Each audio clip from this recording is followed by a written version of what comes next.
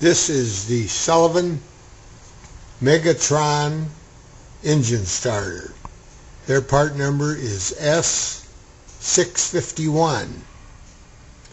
It's a 600 ounce front ball bearing heavy duty assembly, and it operates off of 12 or 24 volts DC.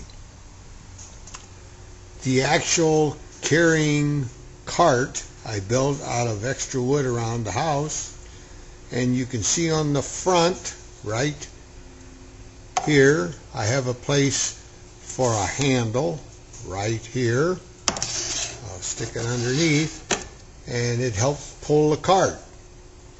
Of course, the reason for this, you connect these across two of the terminals, and you have a small terminal to connect a plus and a minus, and when you spin this baby over, this cone right here mates with the nose of the P51, which is right here, and it doesn't harm it in any way at all because it's covered with clear coat paint, and it spins that over and starts the engine immediately. So I'll pan back over here, and you can see it's got four wheels. I started off with two and a post in the front, decided to go four wheels, two 7-inch wheels in the back, two 8 in the front, and I got those at Home Depot, and I also got a 1/2-inch axle at Home Depot, and the little assembly on the end holds the axle in place. You can buy those also at Home Depot.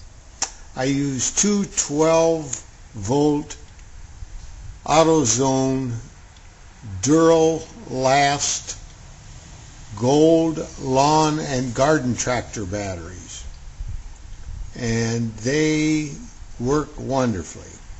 The only drawback is that they are heavy, but overall the unit works quite well, and I hold it in place down there at the bottom. I can take those out if I want to move the batteries around one at a time, but I'm very pleased with it, and there are pictures and videos showing the P51 being started by Terry Holston and held by Jerry Trowbridge, and it starts off right now.